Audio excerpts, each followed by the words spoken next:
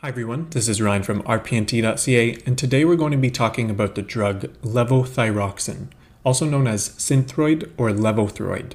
Levothyroxine belongs to the drug classification of thyroid replacement hormones, which are simply drugs that replace or supplement the hormones that the thyroid gland produces naturally. The thyroid gland produces the thyroid hormones triiodothyronine, also known as T3, and thyroxine, also known as T4, and the peptide hormone calcitonin. The thyroid is situated at the front of the neck, just below the Adam's apple. Levothyroxine is a synthetic form of T4, which is chemically identical to natural T4. If you ever forget if levothyroxine is T3 or T4, remember that T4 is thyroxine, which is contained in the drug name levothyroxine. T4 increases metabolic rate, which reverses the symptoms of hypothyroidism, a condition where the thyroid gland does not produce enough thyroid hormones.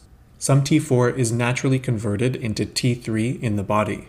T3 is actually a more potent or stronger thyroid hormone, which also helps with metabolic rate, but T3 levels are harder to manage and monitor. This is why levothyroxine, a T4 replacement hormone, is the preferred treatment method. T4 also decreases the production of thyroid-stimulating hormone, or TSH. Levothyroxine is primarily used as replacement therapy in hypothyroidism.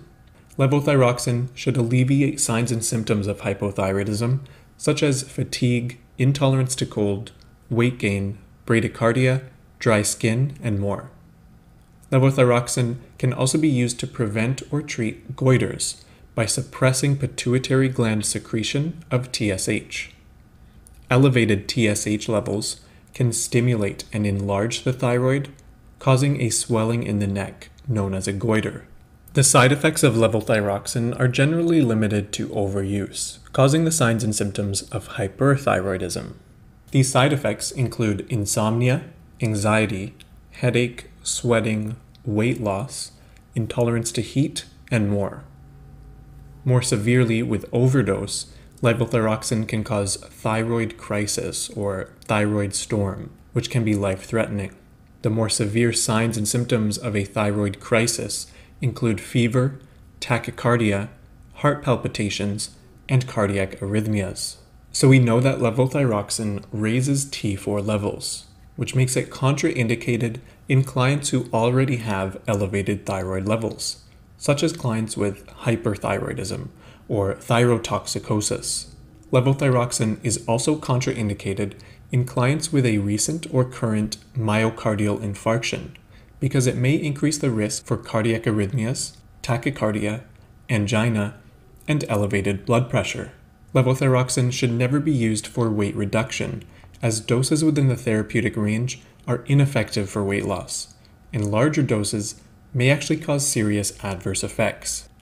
Levothyroxine can also cause acute adrenal crisis and is therefore contraindicated in clients with uncontrolled adrenal insufficiency. Always remember to assess and monitor for side effects of levothyroxine, especially changes in heart rate, chest pain, and fever, which may indicate overdose. Levothyroxine is often ordered about 30 to 60 minutes first thing in the morning, prior to eating breakfast or on an empty stomach.